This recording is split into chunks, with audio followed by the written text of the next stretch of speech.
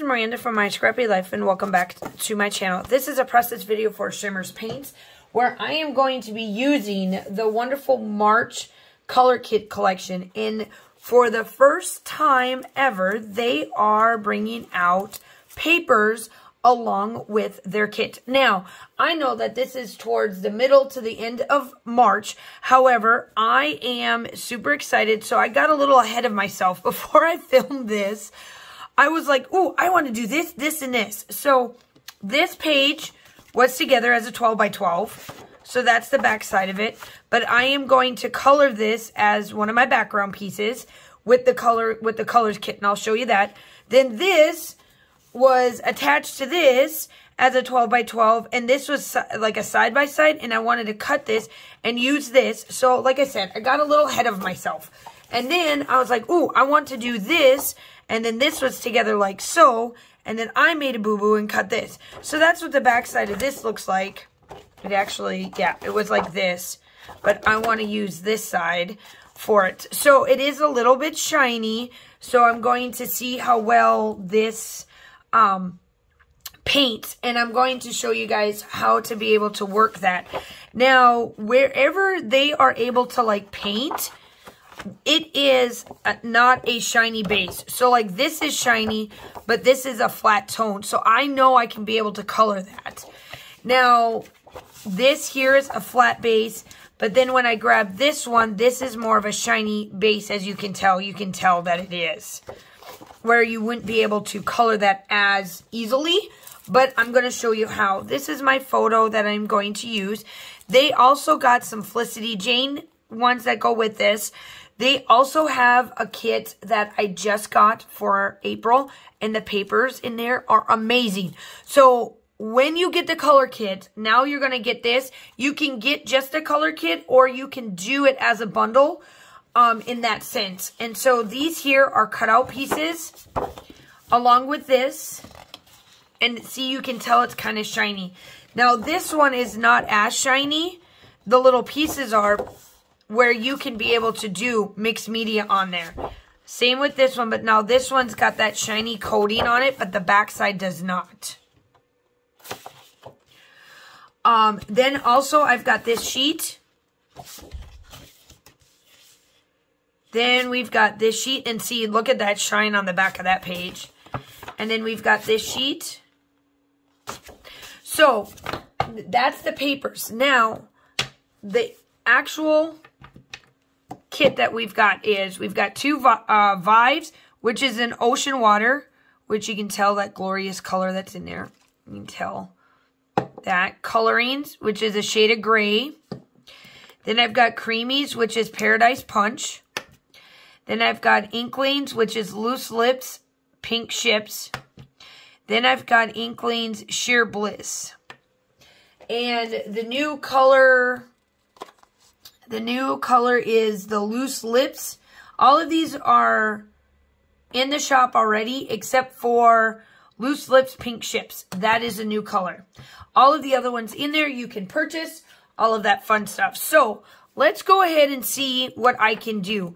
I am going to figure out what I want to do first on like the coloring part of it, and how I'm going to set this up. And then I'll come back in like real time to show you how I'm going to color these pages. They are thick enough to where you can put down gesso, like clear gesso, and do some mixed medium over the top. I wanted to kind of branch out and do something a little bit different. I have not colored, and I want to color with these two, and I'm going to color these out with that. And then, because my color tones is a blue, so this will match well with this. I did one of those new photo pics on one of my photos so I'm going to cut this down probably into a 3x3, so that's not on there. But I absolutely love this photo of my husband and I. So let's get started. Okay, so the two pinkish purplish type colors that I got out is the Paradise Punch, and then the Loose Lips Pink Ships. are the two main colors that I use right here. And what I am doing is that I am painting it.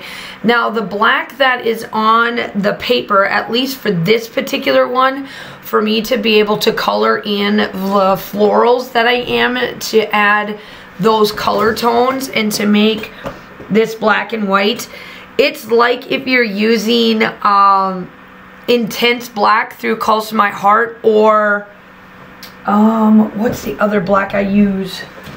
Archival ink.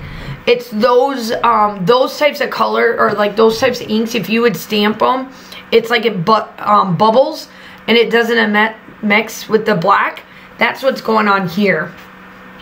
And that's the same thing when I pull in the green tones, when I bring that in as well later on in the video. Now, I did cut some of this out because this video would have been 50 minutes me trying to break it down, and I'm already at 14 minutes trying to do everything. So I kind of feel like you guys know how to color, you know, but I wanted to show you guys how this works.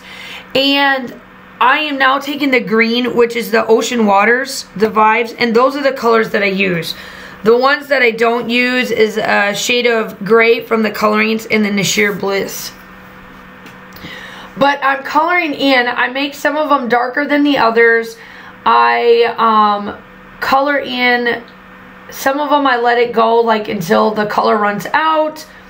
And I just kind of play around with it. It now brightened up this page to where it's literally a background page. So then I do this up and I get this done and I do my black outlining, and then I go to the next one. Now the next one, I was like, what can I do to add mixed media to that one so that one, it sticks out. And then I decided, okay, I'm gonna sit and figure out through my stamp set, and then I happened to find this one that's got some wording. To be really honest, I don't know what Vicki Boutin did with it, because it is Vicki Boutin's stencil.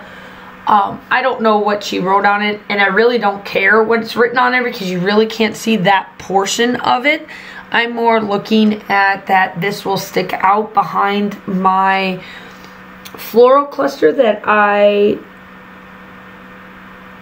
fussy cut off of one of the papers. And as you can tell here, I am just placing it down, and then I go again, and I am still using the ocean water vibes right here. And then what I do is that I take the cut file and I make a bunch of just messy, blotchy stuff on it. So then I place that down on that other side, and then I take this little piece and I put it in the middle. Now I place it down, and now I've got all of my mixed media in there. I do bring in a gold color towards the end that is not part of the color kit, but it is a Shimmers paints because I wanted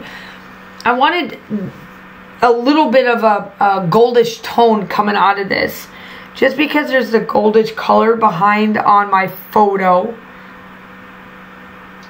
So I am going to back up this cut file on, or not this cut file, this fussy cut. It looks like a cut file, right? This fussy cut piece, just so that it's sticking up out of the, up just a little bit.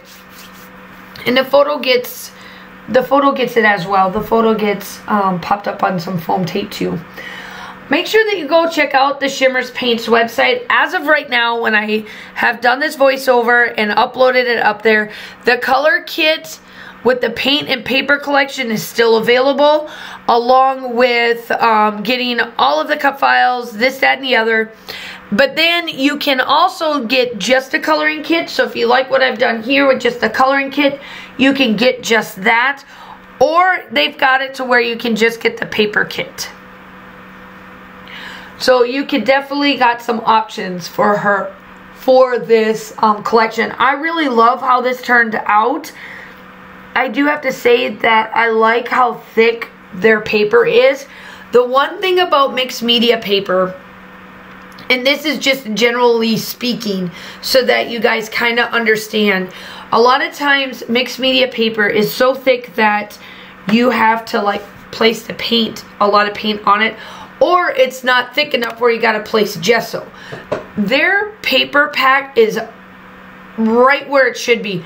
I did not have any issues at all putting the paint without any gesso on it. This paper here is thick enough to where I could do what I needed to do, including the texture paste that you saw me use, and there was absolutely no like bending, none of that. Like there was nothing to where I could say I would had to have done a gesso, or I'm trying to figure out how in the world it's going to stay on my paper. As of right now, as I'm still looking at it, and I'm looking at my paper and my layout right now, nothing's coming up, and it's perfect. These black and white, or these black star florals and butterflies and these little bit of hearts that I'm using are from a older, close to my heart collection. I wanted to add a little bit more black because my title, ooh, excuse me, so sorry. My title is Happy and in Love, is my title from the Felicity Jane. And I had to pull in the IN from another collection. It's from American Crafts, just so that I can make sure that it adds that pizzazz. That's what that's for. Make sure that you put my name in the comments and you'll get a freebie as well. And then also make sure you'll look at the still shots. Make sure you like and subscribe to the channel. We would love to have you. We upload quite a bit. We're always looking to have new subscribers, so we would love to have you on our channel as well. And then make sure that you put down my comment, Miranda, my name in the comments section of the order, and then you'll get a freebie as well. Here is where I come in with the Glorious Days. I just wanted to pull in that goldish color because it's in my photo. I just wanted something a little bit more distinct. The still shots are coming up. I hope you guys are all staying safe. Have a wonderful day, and I will talk to you soon. Bye.